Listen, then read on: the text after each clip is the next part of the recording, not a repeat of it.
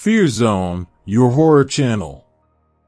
Good evening, everyone, and today, I'm going to tell you something more than unbelievable, because I discovered on a night of terror that werewolves can attack in packs, but luckily, I'm alive, and I can tell you about this haunted story.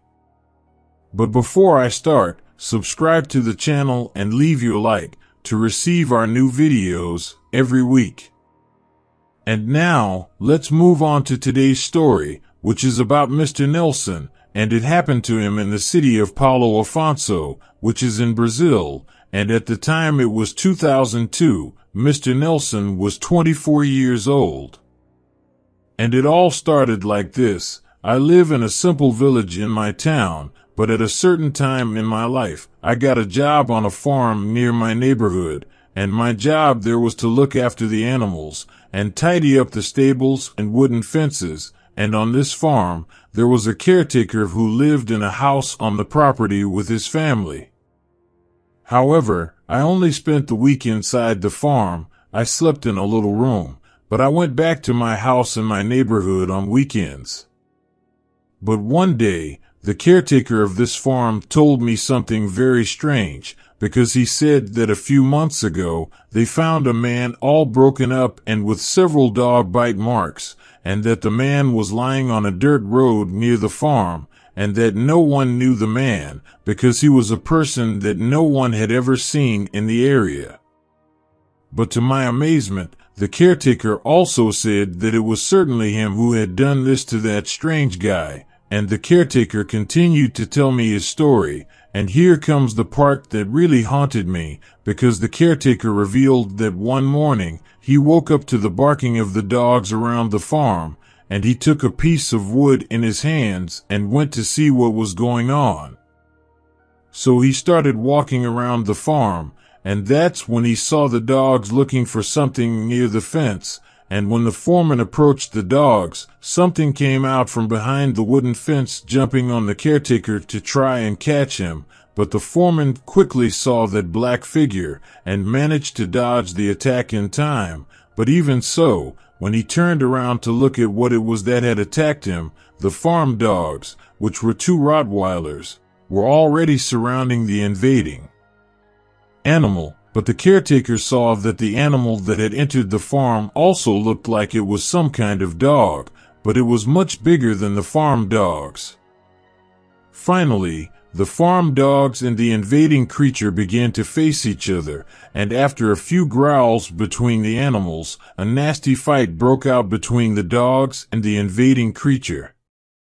The three dogs rolled around on the ground, biting each other violently, and the caretaker saw that the fight between the animals was even. He took the wooden handle in his hands, and to help his dogs, he managed to land several blows on the head and back of this invading animal, and it was a really ugly fight, frightening, and with the blows with the wooden handle that he gave the creature, it was stunned, and the dogs began to beat the invading animal, and the beast, seeing that he wasn't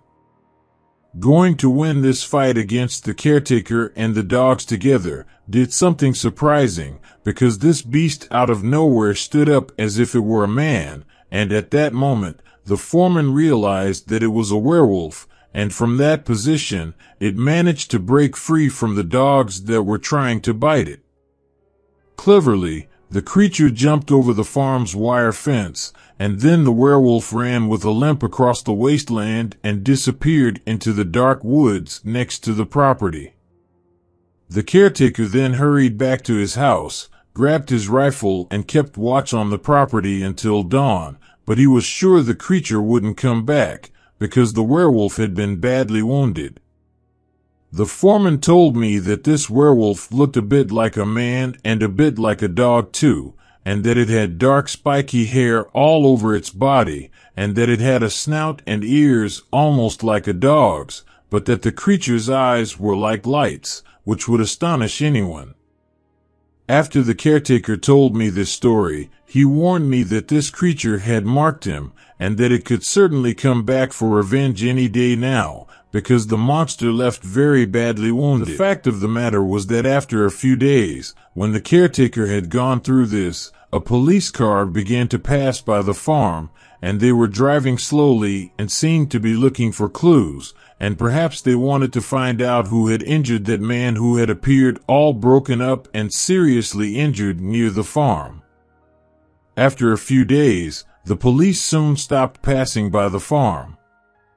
But I also learned that the man they found wounded in the woods didn't die, and for the caretaker, this man was the one who had turned into a werewolf, who had burst into the farm with his dogs, and after the caretaker told me his whole story, I was a little apprehensive at the time, because the way this man told me his story, it really seemed like it was all true.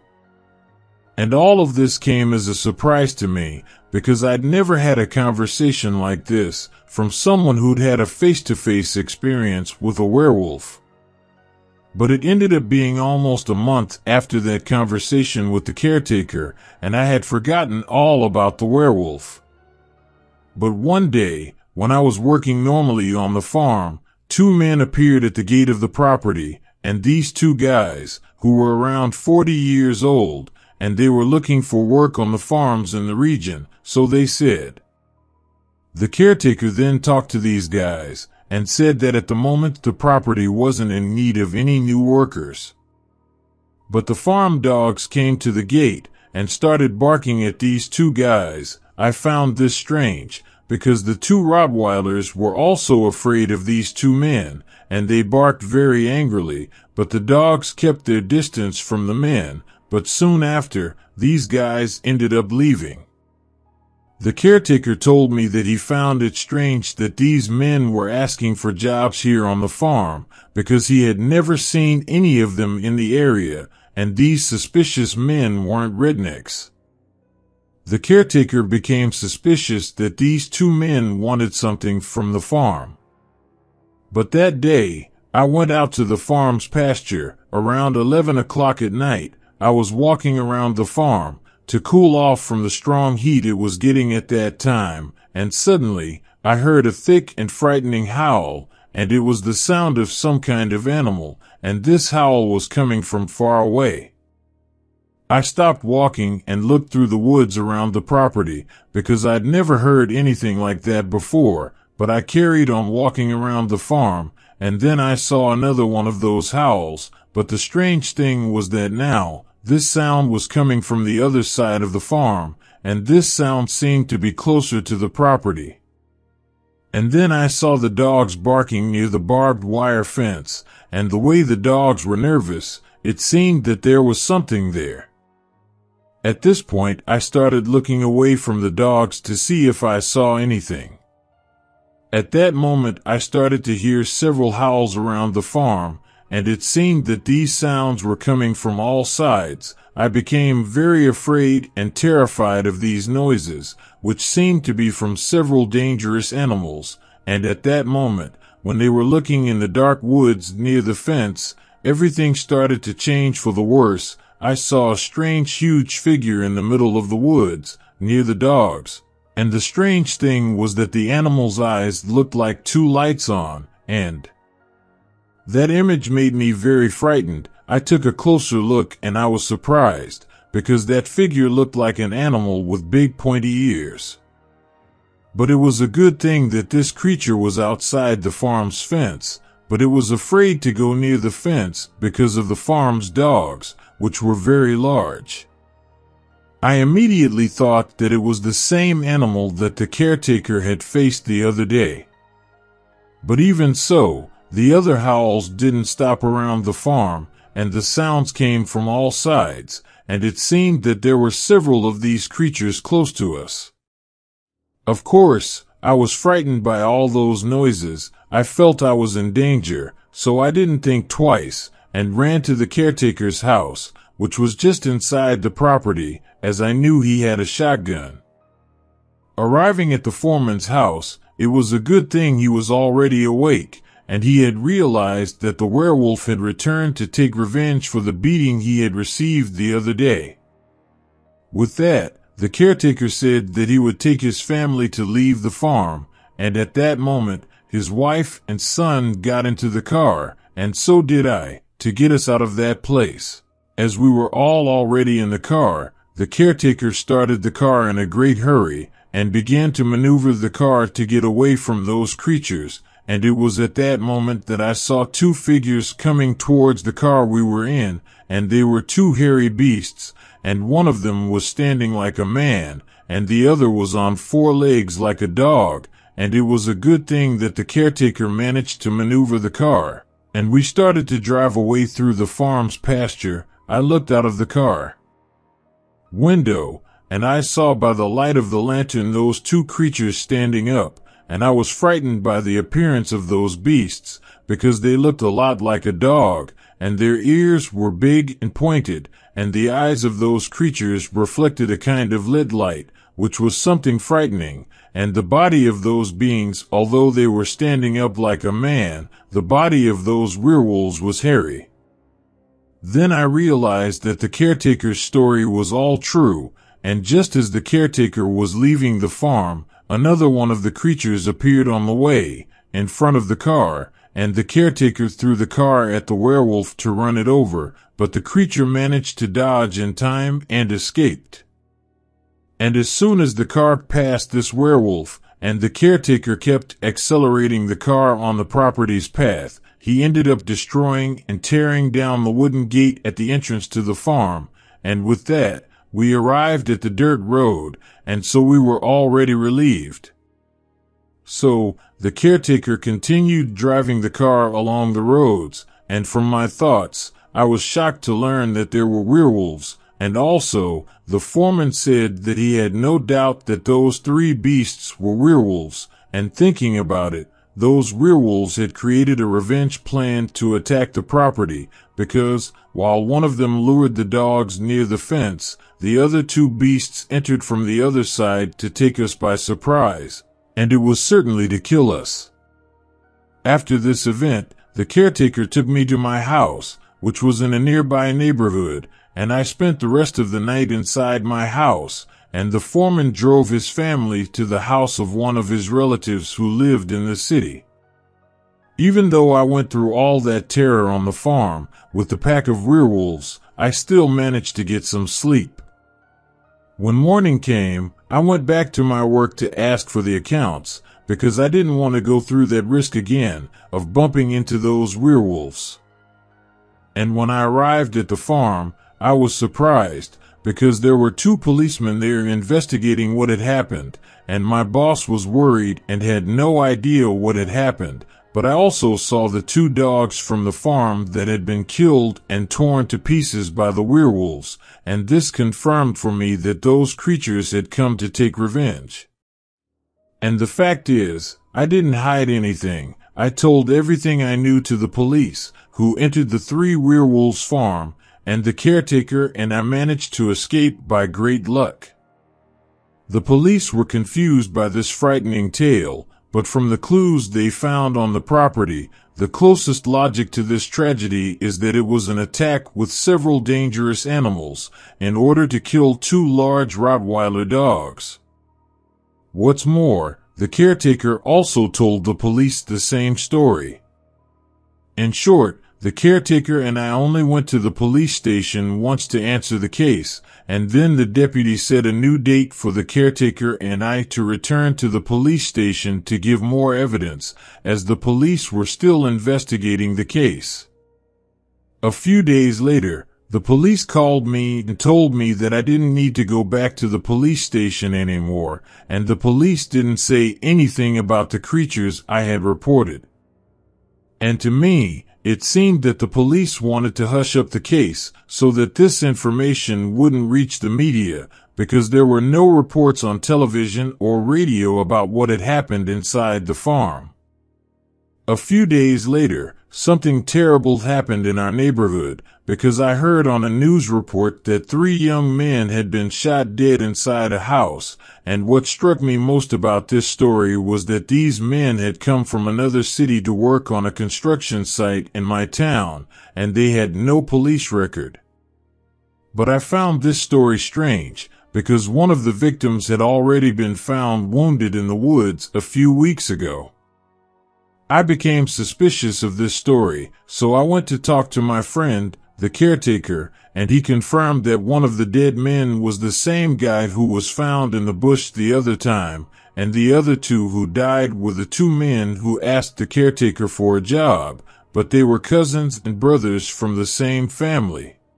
Well, the caretaker and I asked for the accounts of this farm, and to this day I keep thinking about this case. I can't come to any logical conclusion, and for me, what may have happened is that the caretaker together with the dogs beat up a werewolf, and then, or it could have been a family of werewolves who came back to take revenge, because the creature almost died on the farm. Or it could have been something else that the caretaker did and didn't tell us about, because a whole pack of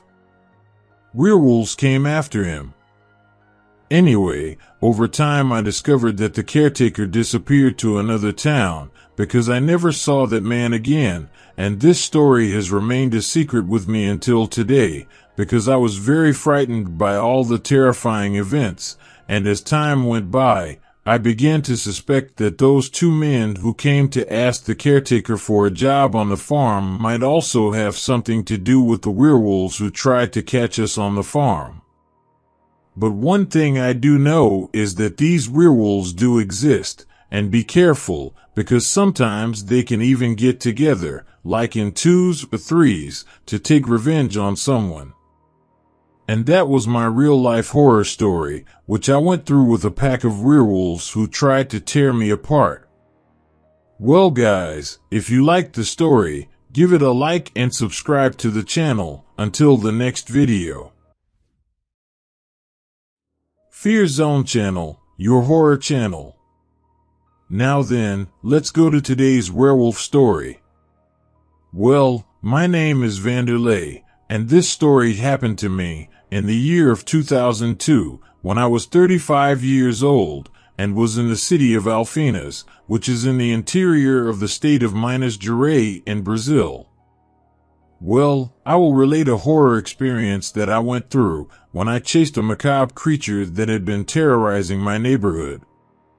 And it all starts like this. At that time, I lived in the rural area of my city, and in front of my house, there was a dirt road, and you who have lived or live in this kind of region know that at night, these places of woods and roads are very dark.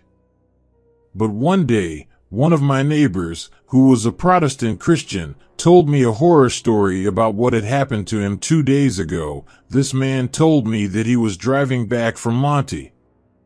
The Mount is a place, like a small mountain, where traditionally, Protestant Christians gather to pray at night. Anyway, as he was driving back with his family, and it was late at night, when he got to the dirt road in our neighborhood, he saw a very strange creature standing in the middle of the road, and this beast was staring at him, and the strange thing is that the Protestant, he couldn't identify what kind of beast it was, but this beast was preventing him from continuing with his car on the road. Well, the protester, he put the headlight very high in the face of this strange animal and honked, and at that moment, that creature that was in the middle of the road got very angry, and suddenly it got up, and stood up like a man, balancing on 2 legs. With this fright, the protester backed the car up and started to walk with the car backwards, but the creature got up and stood on 4 legs and ran up to the car, and with the fright of seeing that creature do all this, the protester quickly threw the car to run over that creature with car, but the creature managed to escape being run over, and my friend ended up leaving that place, and he ended up admitting that that animal for sure was a werewolf. He told me that this standing creature looked a lot like a man, but it was all hairy, and the color of this animal was very dark, and it had very yellowish eyes that seemed to have lights coming out of them. Well, I was suspicious about this story, but as the Protestant's wife also confirmed the report, I was a little balanced in believing this macabre story, but for sure also, this Protestant couple that besides being very good friends of mine, for sure, they told me this story, because they knew that I liked to hunt animals in the woods, and I could find this werewolf in the woods and be attacked. I was worried about this report, but I continued my normal life. A few weeks later, this Protestant couple talked to me again, and they said that the werewolf had appeared again in the area because another Protestant family was terrified by a scary creature that came into their small farm. The woman from this farm looked out the window and saw her dogs barking at a creature all black that looked like half monkey and half man, and that monster took a small pig with his hands or claw, as if it were a person, and he bit the small pig to pieces. The fact is that these Protestant families don't have firearms in the house, and thus have no way of confronting a werewolf, and because of this, the family became afraid of the creature and didn't have the courage to go outside the house to confront this beast. With this other story, I don't know if I believed for good that there were werewolves around the region or not, as I was in doubt. Anyway, I took my rifle and my machete and started to do some rounds along the roads in the region, and I walked the streets for a few days and saw no sign of any creature. But it happens that one night I was at home, and suddenly I started to hear many barking dogs. At this time, I decided to go to the top floor of my house, which was a 2-story house, to see the whole area from outside the house, and when I got to the top of my residence, I looked down and saw a creature hiding behind a wooden fence outside my neighbor's house, and taking a good look at this animal, I realized that it was not a dog, but more like a deformed monkey. I was in doubt if it was the same animal that the protesting couple found on the road, and that I was looking. I realized and saw that this creature was very large and seemed to be dangerous as well. But to make matters worse, I saw that this creature was going to enter the backyard of this house that he was prowling, and seeing the danger, I went to get my shotgun, and when I went back to the top of my house, I saw that animal, and he was already inside the backyard of this house. But to my amazement, that animal was really a werewolf, because he was standing like a man and trying to push the window to open it. At that moment, I started to load the gun in desperation and pointed the rifle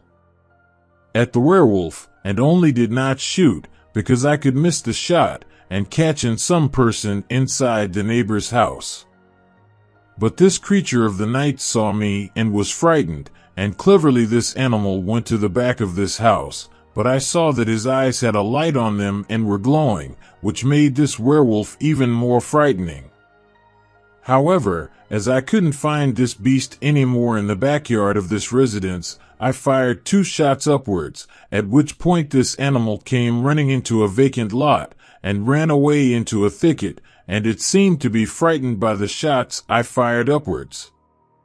After that, I quickly locked all the doors and windows of my house, because I was afraid of the werewolf, and I kept thinking about this monster. I started to reason and think that since that creature walked upright like a man and seemed to be half animal and half human, it could only be a werewolf.